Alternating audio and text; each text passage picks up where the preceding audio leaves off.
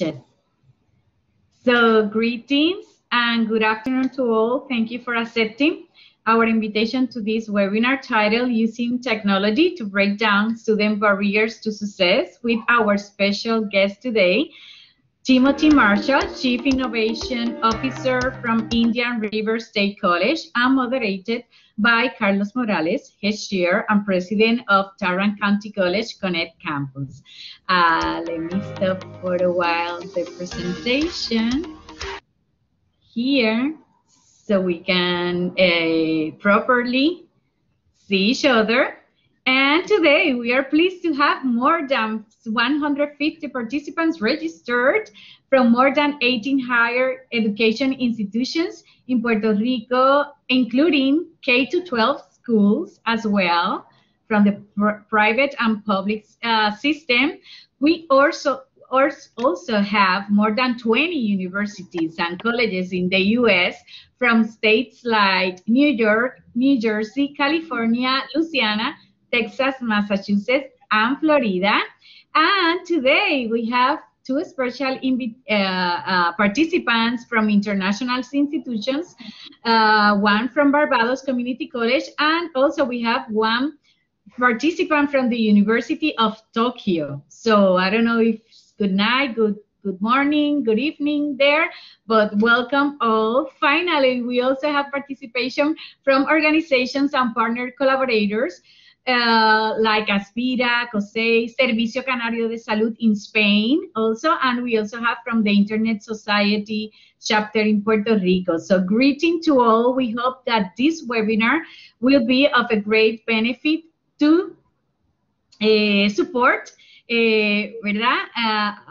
Our more than 40 member institutions in Puerto Rico, Latin America, Andes, and United States, and other institutions who participate and are invited to participate as well from this webinar. Before we begin, as you may see at the beginning from this semester, for this semester, we made a welcome presentation with announcements and promotions so we can dedicate more time to our special guests. But I just want to emphasize two things. First of all, at the end of this webinar, you will be receiving an email with the link to the electronic survey so you can help us evaluate this webinar and also help us identify which HETS services and initiatives can support the faculty, administrators, and also your students, and how you your recommendations on how we can promote these services better or in a better or more effective way. The survey is anonymous, and the estimate time to complete it is just 5 minutes. So please help us complete that. Your input and feedback are very valuable to us. And finally, we would like to encourage you to invite and share our invitations to our webinars to others, to your colleagues and friends. So not only you, but others can benefit from this, register and benefit from these webinars. And let me remind you that our next webinar for faculty and administrators will be tomorrow. The title is Validación de Identidad, Calidad y Cumplimiento, con la doctora Mayra Caraballo. That's going to be at 3 p.m. hora de Puerto Rico. The next one in the schedule is, Stephanie, you pass the slide is what's going to be the next Friday, mayo 7, and the topic is ¿qué podemos lograr cuando ayudamos a la facultad en los cursos en línea y qué provoca en nuestros estudiantes? With Dr. Berenice Rodríguez from la Universidad de Puerto Rico en Aguadilla. The next one we have scheduled for this semester is with Dr. Lisbel M. Correa from Interamerican University, and the topic is Enseñanza Modalidad No Tradicionales, Tendencias y Desafíos, y este va a ser on Friday, May 14, and the other one is with Dr. Marta Mena. She's from Chile, and the webinar will be Gestionar la virtualidad, el tránsito de la presencialidad a la virtualidad. That's going to be on May 28. And we also have webinars. The next one, well, we have one in June. That's the last one for this semester with Dr. Carmen Burgos Videla. And that's going to be, she's from the Universidad de Alcalá in Chile. También, excuse me, Marta Mena is from Argentina.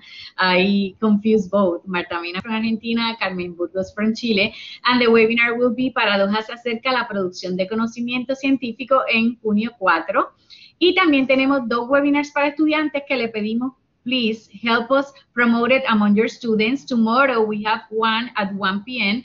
How does Peterson test prep and career prep can take your goals to the next level? That's going to be for students tomorrow at 1 p.m. Eastern time. And the last one from students this semester is going to be in Spanish. And it's going to be with Dr. Joe Diaz. And the topic is Revisando mi proyecto de vida, ser, hacer y tener. Así que that's the rest of the webinars for this semester. We have several of them, so you still have time to continue learning from these experts that are invited to share with us. And now we are ready to start our webinar, and I am pleased to present Dr. Carlos Morales, head chair, who will moderate the webinar and also present our special guest speaker today. Excuse me, Carlos. Thank you, Belkis. Good afternoon, everybody. It is my pleasure to present our speakers for today's webinar, Mr. Timothy Marshall. He is Chief Information Officer at Indian River State College. Timothy has over 25 years of experience in technology and executive management in multiple industries like defense and electronics manufacturing, banking, higher education, and K-12 districts. He has performed technology and operational assessments at over 100 colleges and universities in areas of online and distance education, technology infrastructure, applications, implementation of applications, and hosting, among other important assessment aspects. He has presented findings to wider audiences, larger than 400 colleges and universities. He is a lifelong learner with numerous certificates in different areas, and he has a bachelor's degree in science in computer systems and a master's degree of science in management systems. His all-but dissertation for EDD in organizational and community leadership. I want to take a moment of privilege and number one, thanks Tim for being available this afternoon. One element that we didn't mention in the bio is that Tim and I used to work at Tarrant. He just left Texas for more humid weather, but that's fine. We will not blame him. Okay, but he was instrumental in providing the support for the creation of TCC Connect Campus, which is the campus that I lead. He provided lots of leadership in terms of technology and strategies as we were building this campus. So again, thank you, Tim, for all that help and for being here this afternoon. So you can take it away.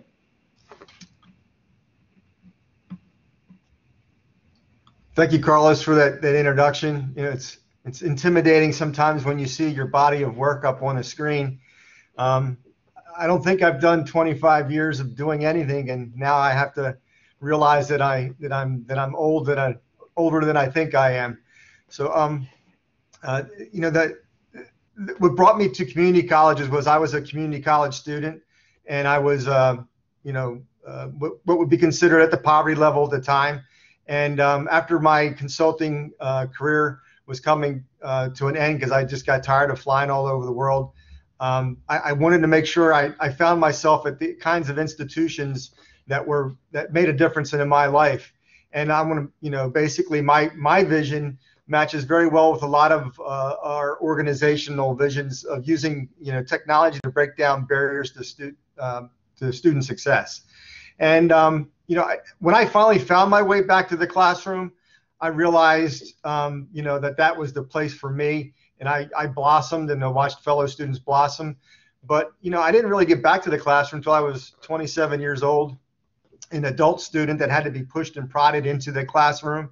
And at every opportunity that there was a barrier, whether it was financial or time management, I found myself dropping out.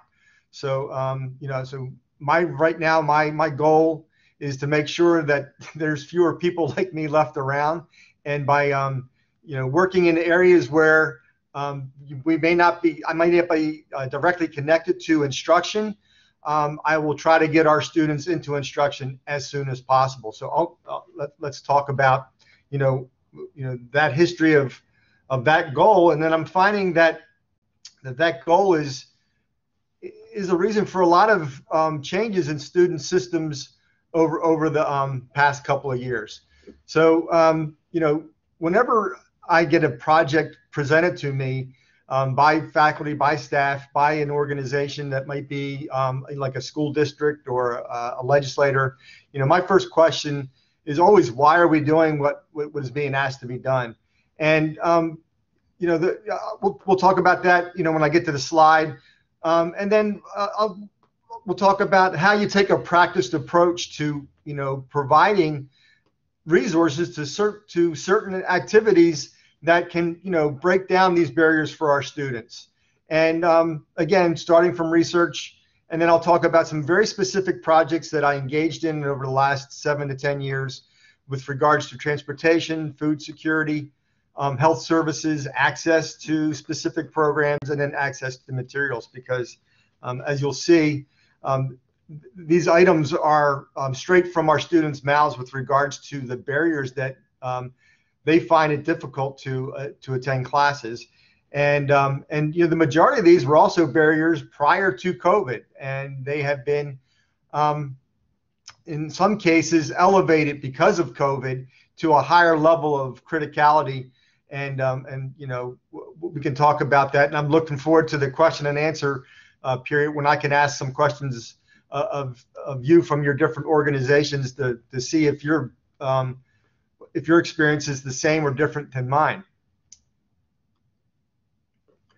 So, I think this effort started mostly around 2014 and 15 in Dallas. And the questions were really focused on, over the past decade prior to 2014 and 15, Dallas Community College District, now called Dallas College, one of the largest community colleges in the country, 80,000 credit students, 25,000 non-credit students a year, was suffering declining retention. And that was fall to spring and fall to fall retention. And in fact, fall to fall retention still hovers around 50%. So, half the students, 40,000 students are leaving from one fall to the next. And it became an issue when, for some of the people outside of the traditional student services offices, because this was occurring in an area or at a time when we were increasing enrollments and increasing headcount. So the retention issue wasn't that much of an issue until the state of Texas challenged the community college system to say, we need 60% of our population by 2030 to have a post-secondary credential. And we realized at that time that a lot of our students that were coming into the system were leaving. Also, with regards to another performance metric that we measured, or another metric that we measured was actually performance in classes. So not only did we see students, not retaining from one semester to the next, but also within the semester, they were starting to fail at a higher rate.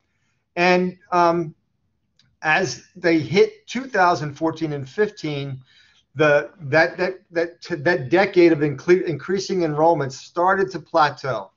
So that then became, okay, why are we focusing on issues outside the classroom, and how can we approach what seemed to us to be 15 or 20 different variables that we were always trying to put resources towards, whether it was orientation, whether it was tutoring, whether it was different types of student services with regards to how you do cohorts. We didn't have a good practiced method of establishing a baseline and then measuring ourselves against those baseline, using all the research muscles that we gained during our own educational journey.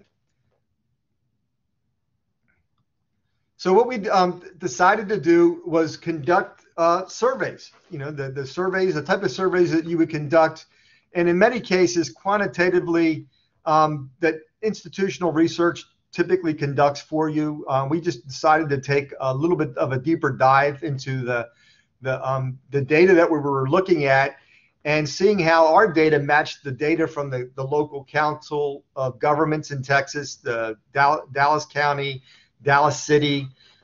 Did our demographic breakdown match the demographic breakdown of the local area and the citizenship? Did our student population represent, one-to-one the population we had with regards to economic strata? And we started to baseline select the criteria, and to our board of trustees, when this information was presented, it was really eye-opening. They were not aware of the poverty pandemic that was already in Dallas at that time, where a good 40 to 50% of the population was considered at or below the poverty level, and a good portion of that group was significantly below the poverty level. And we were saying, well, these are our students. How? And we saw the same reflection. In fact, our students were at a higher rate of poverty than the local citizenry. So that again begged the question of what do we? Okay, so now we know that our citizens are poor and our students are poor. What does that mean? How does that affect the services that we're going to provide to them? So we quickly created a quantitative and qualitative project that engaged our faculty and staff, and we asked for volunteers, and we thought we were going to get 20 or 30 volunteers, and we had 80 volunteers. And these volunteers, which we pared down to 60, we took a core representation of our students, about 400 students, and our faculty followed them through 2 semesters, interviewing them, diving deeper into the survey questions, and then allowing the students to tell their stories about what made them successful, and also where we may have lost them. Because not only did we follow students through those 2 semesters if they were still enrolled, we also followed them if they dropped out. So the quantitative amount of information was as a quantitative person that depends on numbers, when I saw the qualitative information that was gathered, I was stuck. And so it was at this time I started, diving back into my education, going for that doctoral degree to find out what we could get out of the data. But what my peers at the institution realized rather quickly, using some good qualitative decisioning tools and some, the word cloud kind of stuff, was there were some very significant barriers that a good majority of our students were experiencing in areas where we really did not give maybe more than lip service to with regards to our advising and our career coaches. And we knew that if we could just make any sort of movement in some of these areas, we would hope to significantly decrease the retention numbers, the high disretention rate that we had, and then maybe even provide some services to our students. And we would, and the charge from our chancellor was we got to do this without any net new money, internal net new money. So as I get into the storytelling, you'll see that this was, we started to depend highly on relationships of organizations outside of our institution. So the most noticed variable for our students that they let us know over and over and over again was transportation. So I think the number was over 40% of our students said this was the primary reason why they had issues coming to our campus or campuses. And I'll get into that discussion, when a little bit further. But of course, this population that we serve in a city in the Dallas County, the poverty situation is so deep that many of our students just don't have transportation that they can call their own. And even if they did have a car, in many cases, it was a car that was not reliable enough that would allow them to visit our campuses and be a student in our classrooms on a regular basis. Another situation, and some of you might be in the same situation, is though we had 7 campuses around Dallas and one, 6 around Dallas and one in the center of Dallas. They were all separately accredited. They did not all have the same programs. And even though they were separately accredited, a student could easily move between them in a program manner.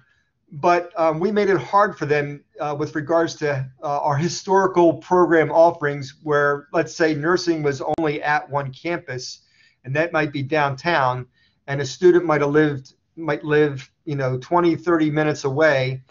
That's if they had a car, and maybe an hour away if they had public transportation. And so that increased the burden on them with regards to how much money they had to pay for public transportation to visit one campus that might be nearby and get their core courses. But then depending on the program that they were in, they would have to travel all around Dallas to finish out their program, the degree program. So we call these swirl students. We created a name for them because, they're swirling around the city trying to get their degree in ways that we would never have anticipated. And those students that successfully swirled, that were able to, figure this out on their own, were the most successful students we had. But their cost of education was also the highest because of their, they depended so much on transportation that it was becoming a larger cost of their attendance. So once we realized that these students, in some cases, they had 4 times greater opportunities to complete their degree and certificate program than those students that only visited one campus and then maybe dropped out. If we could just get them a free DART pass, we would, DART is the Dallas Area Rapid Transit, and it's buses and light rail. If we could get them a DART pass in their hands, the majority of this transportation issue would go away. So our foundation worked with the DART, and we negotiated a cost that actually has gone down over time that would allow for our students, if they were qualified, and the qualifications were 6 credit hours at a minimum for credit courses, 12 contact hours for non-credit courses. And if you satisfied that, we'd get you a DART pass. And they could use that for any mode of DART transportation at any time. In the beginning, we started talking about just the travel between our campuses, but the differential, for the cost between any campus and then any DART stop or any location was minimal. So we engaged in that, and so the college picked up the cost. But it was a cost that we went to our foundation for to pay. It didn't come out of our operating funds. And initially we used student ID cards with stickers on it, and that became really a mess when you started thinking about 40,000, 50,000, 80,000 students that we were anticipating taking advantage of this. That's a lot of student ID cards that we were not using in the past. So rather quickly, within a few months, we created a data sharing agreement with the DART agency. We helped them find an app that would be installed on a student's phone, and that app would, we could remotely detonate the app if they didn't enroll, and it worked really well. And now DART uses that GoPass app for the rest of their constituents. And this student population that uses it religiously. So about 12 to 20,000 students a semester pre-COVID were signed up. It kind of it went in fits and waves, and I think it's related to the programs that we offer, that not all semesters or all programs offered. So some of the you started realizing that different demographics are being fed by your program as opposed to the program being fed by the demographics. We were finding that we were imposing some of these travel issues on top of our students just by the way we offered programs. And then on the backside, the data sharing agreement allowed us at the college to start plumbing the data, not only of our student traffic patterns, but also how they compared to the traffic patterns of the citizenry of Dallas. And that gave us some pretty interesting visiting, we saw how our students just massively undertook when the use of DART when the Texas State Fair was in town. And then a really odd situation popped up when certain faculty members in our biology and our horticultural trades and landscaping trades started telling their students that, hey, even if you don't need to come to school on the DART pass, you should go to the Arboretum, which is in the city, in the middle of the city. It's not really targeted to our student population, but the Arboretum will allow college students to come visit for free, and it's the second largest Arboretum, I think, in the nation, one of the top 5 in the world. And we started seeing a significant growth of our students visiting the Arboretum for courses, and then also when courses were not in place. So we ended up then using that information to start holding some classes at the Arboretum with regards to continuing education, where the non-credit population can come and learn about the flora and fauna of Texas at the Arboretum, and by the way, get a free DART pass for your trouble. So a lot of interesting side activities based on the action of our 12 to 20,000 students. And for those students that use the DART pass, we did see an increase in their GPAs, and we did see an increase in the number of credit hours that they took from semester to semester, and we saw them drop out at a lower rate than those students that didn't have a DART pass. So that kind of let us know we were moving in the right direction with regards to addressing this particular student barrier. And it also gave us a good baseline for our technology staff, for our procurement staff, about how to deal with a vendor in a non-traditional environment, where we're not just buying something from a vendor, we're actually doing systems development with the vendor. I'm actually getting our institutional research department, giving them access to other data sharing agreements that we didn't have in the past, that can make us much more informed when we go to make a decision about which programs to offer where. We had this wealth of information of seeing where our students are willing to travel and where they're not. And it also enhanced the number of times DART increased the frequency of buses that would go to our campuses. So because we had increased ridership, we started to become a priority for DART to become an increased frequently stop. So again, this was very self-serving. If the students just took advantage of the regular stops, that was great. But now we're getting even additional stops being added to our campuses, because guess what? The ridership is demanding it. So made me feel good. It's like, oh wow, we had a good idea, and over 6 to 9 months we acted on it, and things work. So you get brave. You became less risk averse. The next one was food security. And when 25 to 30% of your student population, based on our sample surveys and working with them, that at any one time in a calendar year, they were expressing severe food security.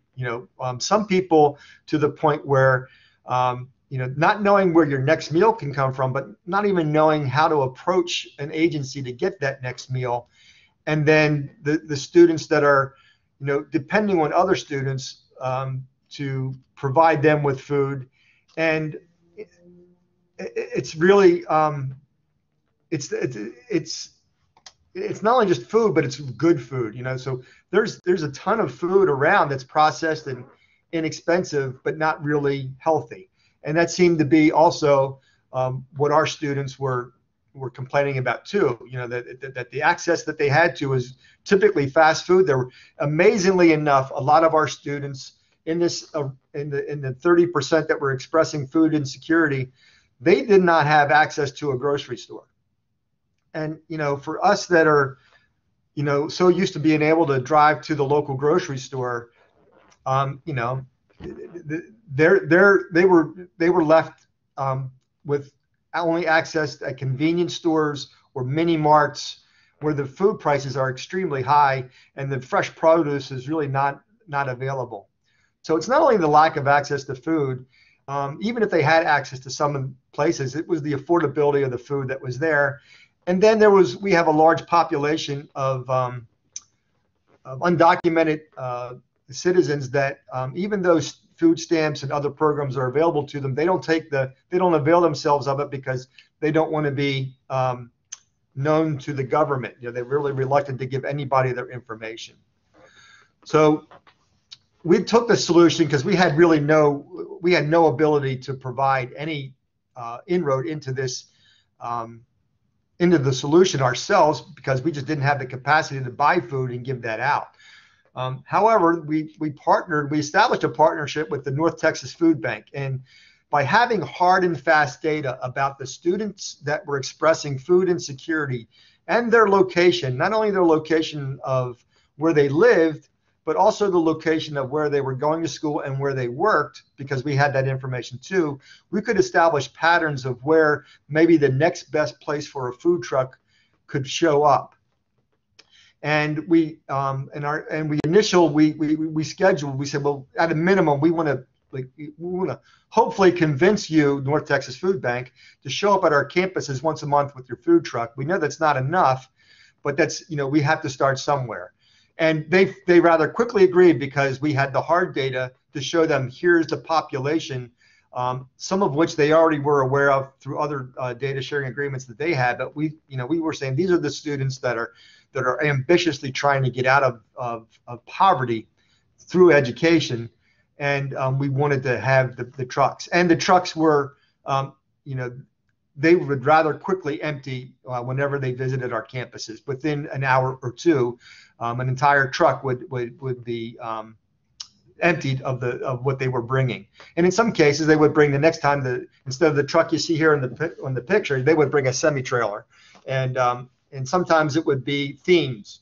So sometimes the themes would be canned goods. Sometimes, like I think the picture you see there, the theme was peanut butter. Some of the things that were healthy but non-perishable, and you could rather quickly disseminate them. That was rather telling. Now, what we didn't know, this is the side pieces, our faculty and staff, when they heard about this finding and when they saw the trucks and they saw our students and they heard these stories, they rather quickly started donating some of their time and money. And they said, well, this needs to happen on our campus. We need to establish a food pantry on all of our major campus locations, and we'll fund it out of our own pockets, and we'll buy whatever we can buy. And within a year, all of our campuses had food pantries. All of them had, we had a relationship with North Texas Food Bank, and then we just developed relationships with the local grocery stores that would sometimes throw out produce that would pass their date, but it would still be good for another week or so.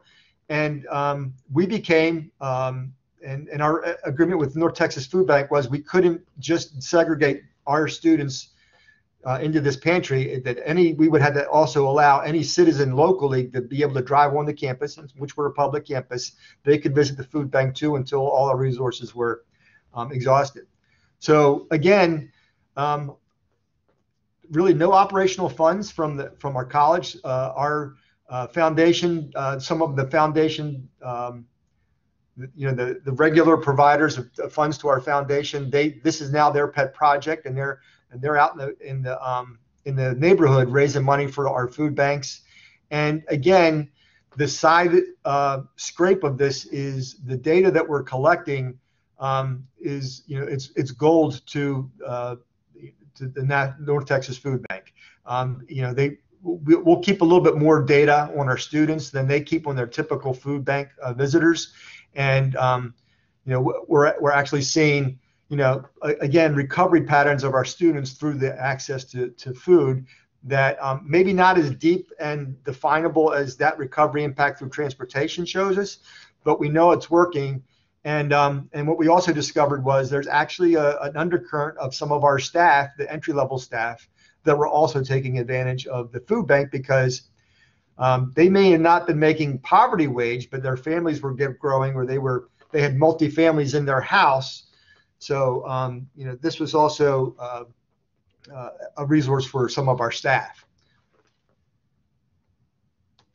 So 2 down, and we're feeling pretty good about ourselves.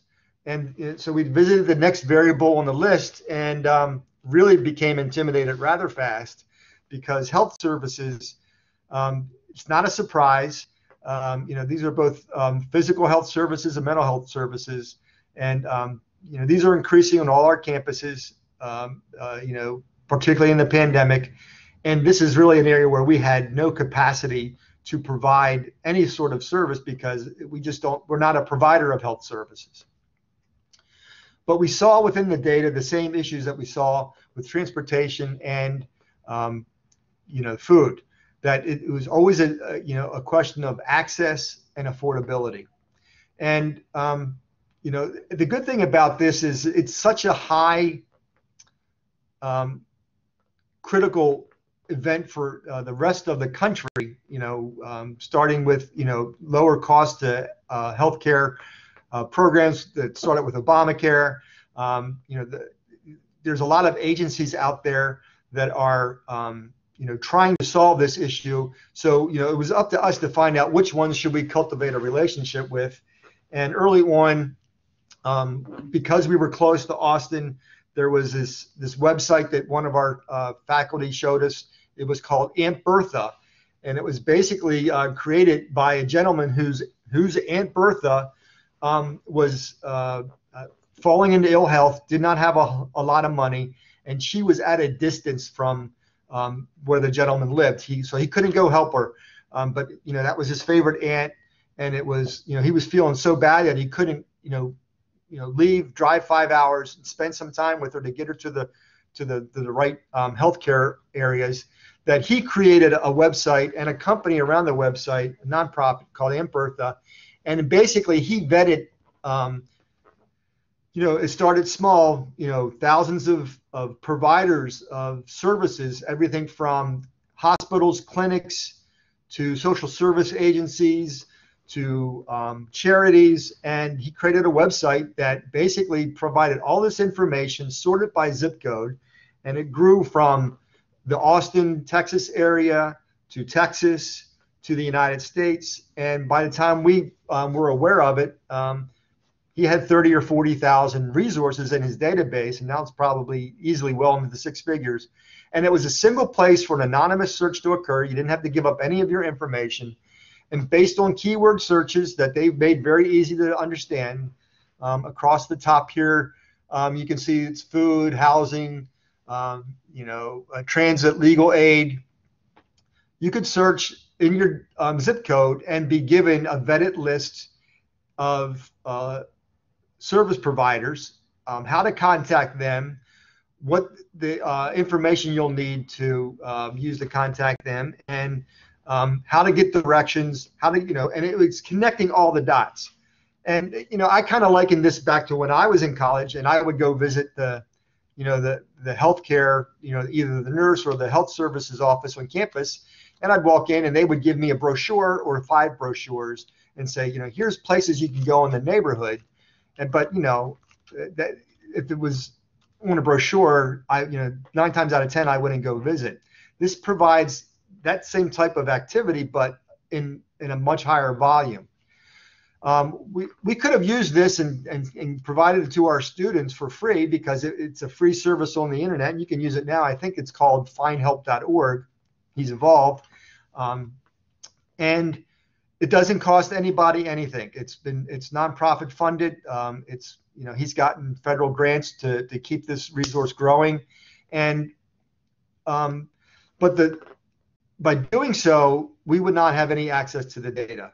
So we pay, the college from Dallas College pays to be able to see not only our students or the students of Dallas College in, how they anonymously move through the system, because it's a co-branded website. And if the student came to it on the Dallas College website, their activity would be tracked, but not their names. And then we would compare again that information with the local surrounding information. And again, we showed that our students had a different set of priorities than some of the citizens, where the citizens were really, the local citizenry was really concerned about housing. Our students were concerned about health services. So they either had a place to stay, but their next piece of the pie was their health services.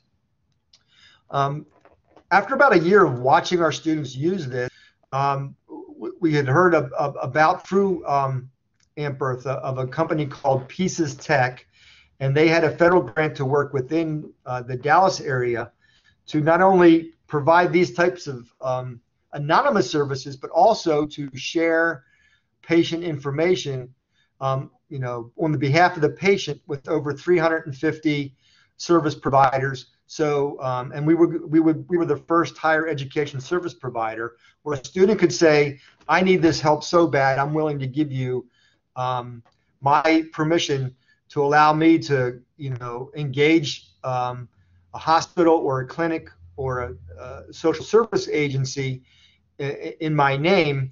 And then because, you know, I'm either at risk or I need housing today, or I need to, you know, so the need is a little bit higher. So the information, it has to become much more secure. We had to make sure that our information was scrubbable for HIPAA because some of these were medical records. But it rather quickly provided students access to hundreds of providers that they may not either be aware of, cognizant of, know the costs.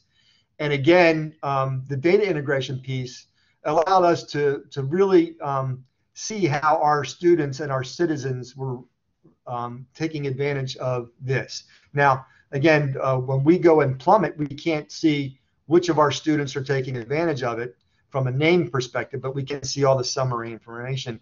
And it's rather, again, intimidating when COVID hit. The spike in the use of the mental health services was significant, and you know, it was easily, you know, you're not sitting there waiting for it to happen, but you're not surprised by that activity. So the health services, again, since a lot of it is information we cannot tie directly back to an individual student, it's kind of hard to measure the success. But the students that take advantage of it, they let you know rather quickly how well it's working for them. And the Pieces Tech, it was new, and since again it's highly interactive with the student, there's probably just a few hundred students that are taking advantage of it at any one time. They'll go in, get their services, and come back out.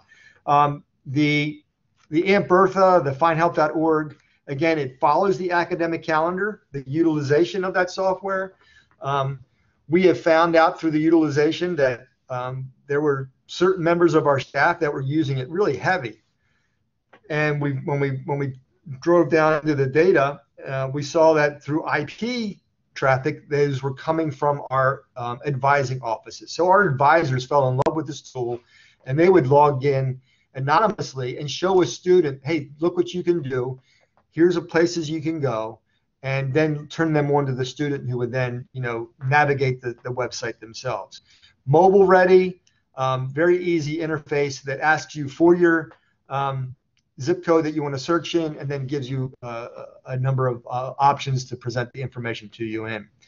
And then if you want, you can create an anonymous account that'll save all of your searches, and you basically get into it using a PIN.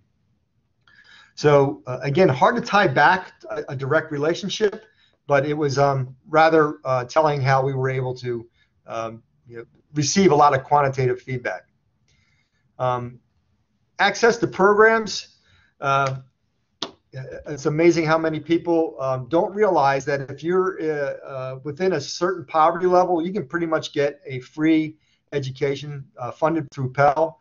And we turned that around as an opportunity to market to our high school seniors in Dallas County. We targeted the schools with the highest percentage of students and families below poverty. I think our first group of schools was 23 schools.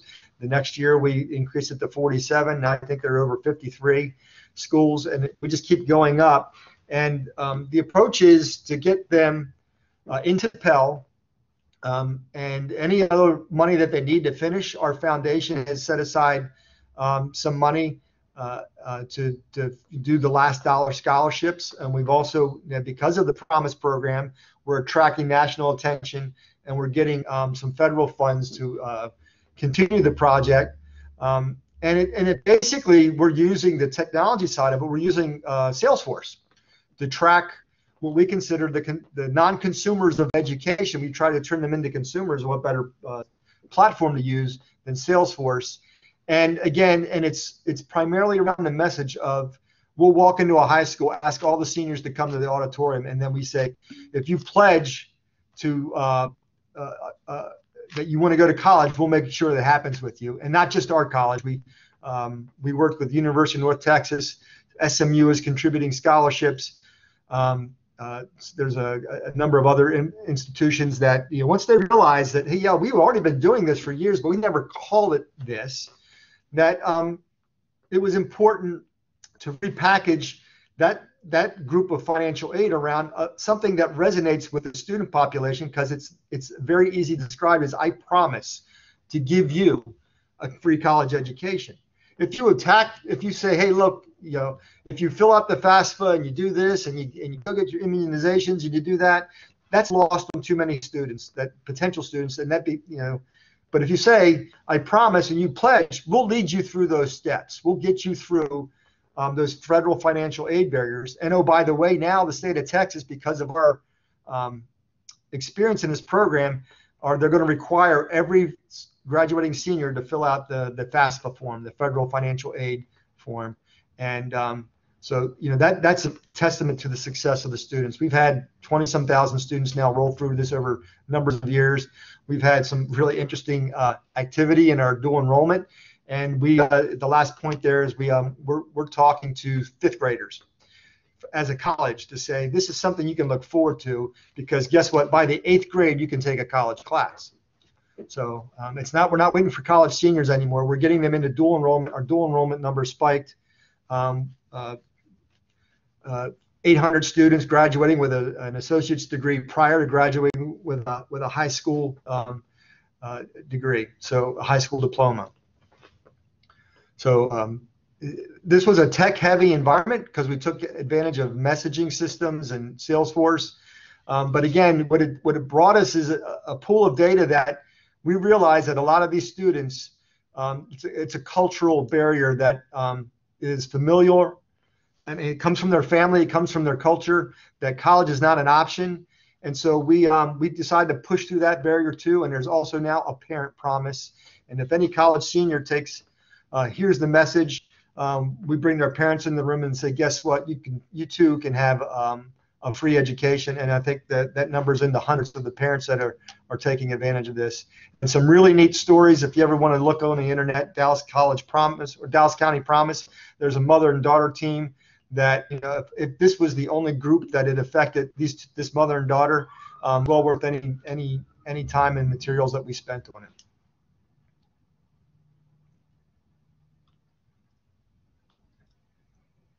Access to programs, access to materials.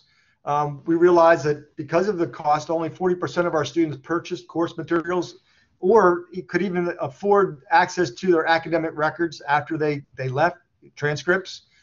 Again, access and affordability. This all comes down to the two main drivers. The first solution we did with regards to course materials is we looked at all the money our students were spending with Follett, our bookstore companion, and when they told us how much money it was, and we were only serving 40% of the students, we told them that we would guarantee them that much if we could serve every student. And it was an interesting discussion. Took 18 months to negotiate, but we took on the burden. How we did it was we added $20 per credit hour to our tuition, which was already low. It's still below the average in the state of Texas. So it went from 59 to 79 because we knew at that point we could still deliver Pell, and all of this would be covered within those dollars. The tuition cost now covers any course material, and it's delivered to the student prior to the first day of class, whether it's digital or print. We say deliver now because back when we started, it was pre-COVID. They could come to the bookstore and pick up the books that they were ordering, but now they're being shipped. And Follett really stepped up because we didn't have the money to ship them, but they were so proud of the project and their participation in it.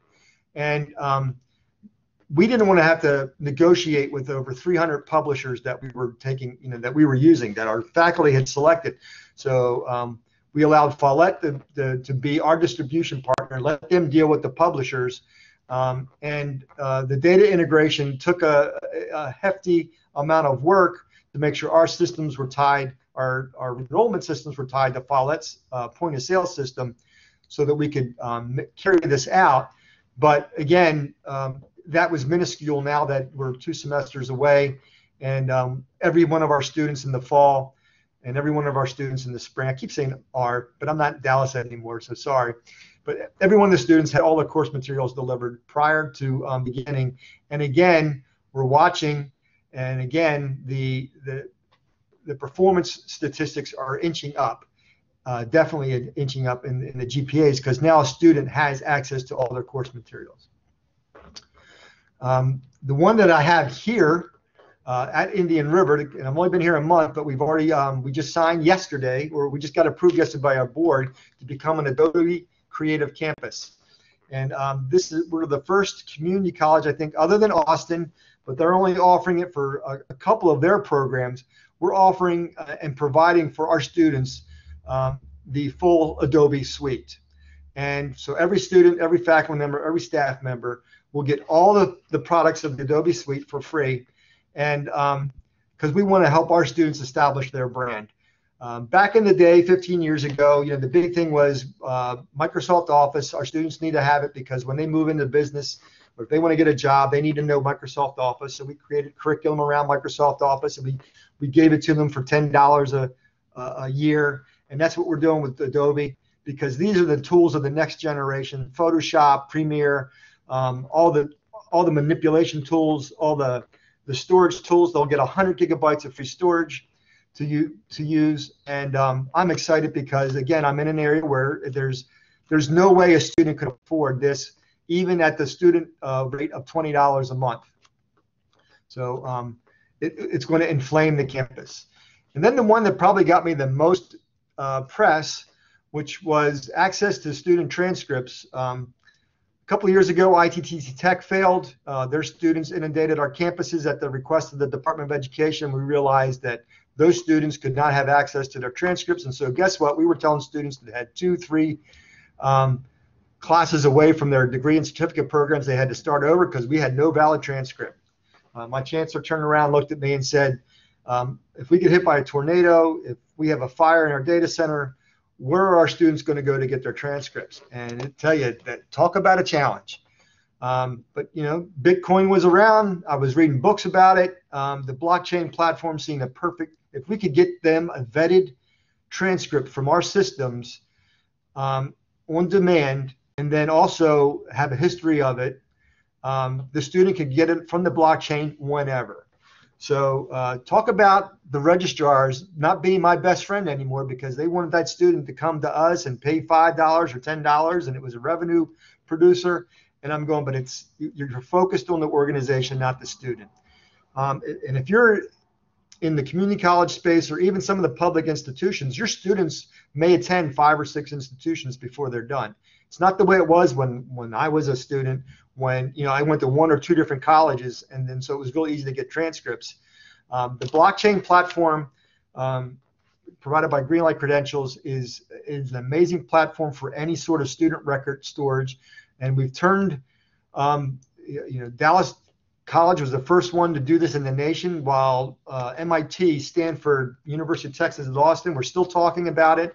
I used to listen to their speeches, and I thought, man, they had great ideas. And then we would go implement them, and 3 years later, we were the only one on the market. We've got over 1.8 million student records in the cloud, in the blockchain, and the local ISD is now throwing their student records into the blockchain. And the state of Texas, again, looked at us, liked it, and they're now partnering with the with Greenlight Credentials to put all of the state of Texas's K through 12 student records up in the chain.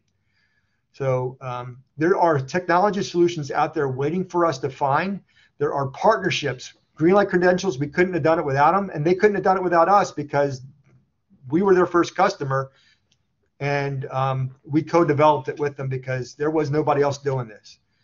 So that's my I'm at 16 seconds left, so I always come in right under.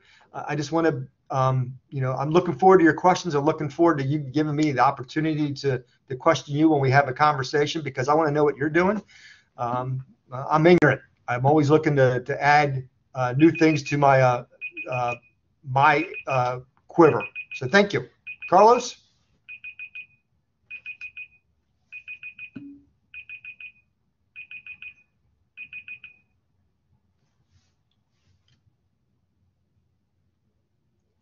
So Carlos, I can't hear you. Sorry, can you hear me now? Yes, I can. Is that better? I'm sorry. Yes. Once again, thank you, team, for all this information that you compress in 50 minutes of talk, and of course more details are behind scenes, if you will. But Yelixa, if we have questions from the audience, team wants to do that. Team, do you want to lead that aspect of you said questions from the team, from the audience? Yeah, I think Yubelkis let me know that you would be able to see the chat and you could ask them, or if you want me to go in the chat, I don't know if they're. We can read the chat for you, or if you prefer, we can open the microphones so they can also talk to you. Whatever is your wish. Do you have a few minutes, team, for the microphone to be open? Yeah, all the time you need to take. Okay. All right. Yelixa, okay, right now, yeah, the mics are open. So if there's anyone who wants to address your questions, this is the time to do so. Go ahead. We can also read on the chat if you don't want to talk. Yeah, this is Yubelkis. I'm driving, but I'm listening, and it's amazing, team. I'm impressed of all the great work you have done. On behalf, I used to be a student, a graduate student, and identify with all this struggling, although in my side it wasn't that bad, but we identify with all these issues, and wow, I'm moved, I'm impressed. I just want to congratulate you, and please it's open for questions, because definitely this information has been amazing. So thank you so much, Dave. Thank you. As we get another question lined up, team, I want to ask you if you can expand a little bit more.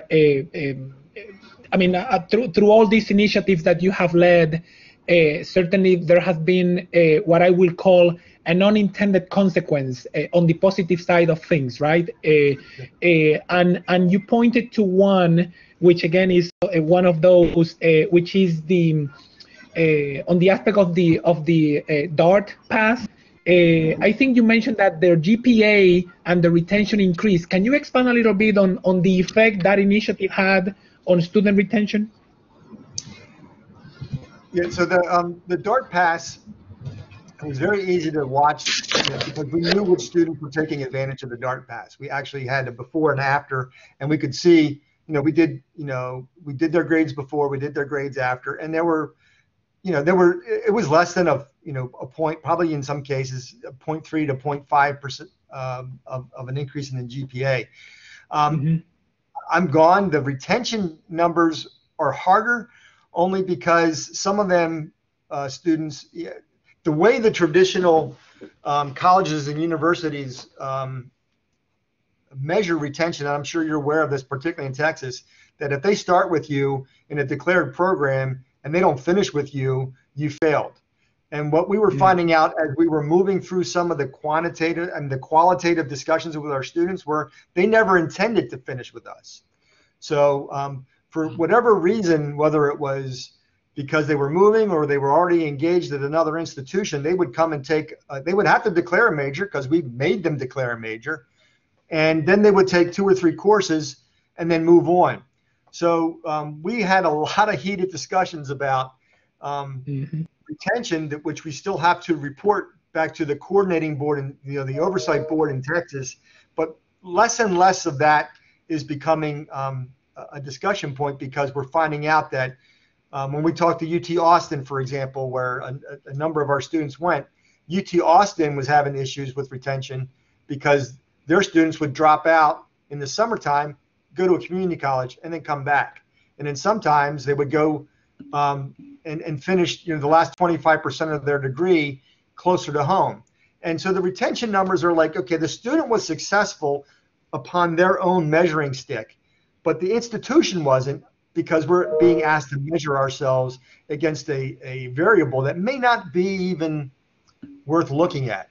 But Dallas, our retention was so bad, our initial was so low that we couldn't talk our way out of it. So I still think they have a ways to go with regards to how that applied towards the overall retention number, because not every student took advantage of it. But we definitely knew those students that did, and we could plot their progress within the performance metrics of a class and a certificate. And when those students, when they did come back and enroll the next semester, they took more credit hours. Oh wow! There is a question from the audience in regards to: is there any way of knowing the type of health services students requested the most? And the second part is: did these health services provided long-term prescription for students with specific medical conditions? Yeah, so the ones we do have the ability to see the the AMP-ERTHA or the findhelp.org, we can see the location specific places they're looking. So in the beginning, a lot of it had to do with emergency centers, but we couldn't see what was occurring. We didn't even know if they went to the emergency center, because like I said, this was all anonymous. Those that are in the system, the second system I talked about, the Pieces Tech, those are medical records, and we could again see we could actually know for sure that they were actually visiting an urgent care center or a doctor. But those records, we're not a medical institution. We had no right to go look and see what their conditions were. We had no right to go and ask them. That's stuff that's like you can't ask. But we did, but because they used that Pieces Tech application, we knew that they were being engaged as a patient. There was no guessing about it. They were going to either mental health. Now, an offshoot of that, a side offshoot of that, was with UT Southwestern that does a lot of health services. They asked to perform a study using our student population, and we got a lot of, it was all about mental health, and we got a lot of information back about the types of mental health solutions that they were looking for, whether it was, it could have been depression, it could have been suicide prevention. We got some really hard and fast numbers, but not by student. We just knew that this was summary. The second one was, the prescriptions. That's a deep dive in this country's, I call it not a healthcare plan. It's a lack of healthcare.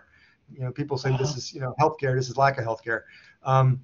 That's a challenge that it's based on sometimes your location, the service provider. There's so many variables in how you can gain access to specific applications that we can talk about insulin and the whole uproar about insulin, where people's costs went from $30 or $40 a prescription to $600 a prescription. It's actually sometimes medicine specific how or whether you can get a decent I was in the hospital last year, and there was a medication that I am taking regularly, and the hospital didn't have it. And so the hospital said, well, we can go to the pharmacy next door and get it, and it's going to cost you about $800. I went, holy crap! I've never paid more than $40 for this. I called my wife and said, come to the hospital. As much as you don't want to see me right now, bring my medicine, because and so you've got all of these different variables weighing upon how and when you can get medicine and how much it costs depends on those variables. That it's really hard. That's a great question, but it's one we talked 100 times about trying to influence a hospital, for a specific cohort, and they may not even be ready to serve that cohort. All right. There is a question here, and I think your contact info is up on the screen. But what's your position at Indian River State College? Can you restate that? I think that they are trying to follow up or maybe lure you to Puerto Rico, but I don't know. No, I love San Jose, so yeah, talk to me. My position is Vice President of Institutional Technology and Chief Information Officer. I like to change my title because I think the traditional IO, there's an evolution needed. Mm-hmm. So I guess my own infrastructure is giving me issues, so I don't have a video anymore. Oh, okay. But can you hear me? I can hear you. Yeah. Okay. All right. Yeah. Something happened. Well, in the interest of time, Tim, I want to thank you again for your availability, for your willingness to share some of those activities and high stake projects that you have led through the use of technology in a way that help us break down or remove student barriers. This has been very, very informative for me, of course. Every time I learn something new, and also for our audience. You see in the chat, it has been pretty active, and the group has been very engaged. So if there are no other questions, thank you everybody for your attendance this afternoon, and we look forward to seeing you the next time. And again, Tim, thank you, and it's good to see you. Yes, thank you, Tim. Thank you, Tim. Thank you so much. It have been wonderful. I'm so happy that we recorded this, so we can share with the others that couldn't connect. So thank you so much, and remember that tomorrow we have a webinar at 3 p.m. in Spanish. So we hope that you can join us too. Thank you, Carlos, for your time. Angelica, All right. thank you Bye-bye. for the backup. Have a good day. Bye-bye. Take care. Bye-bye. Thank you. Thank you. Appreciate it. Bye-bye.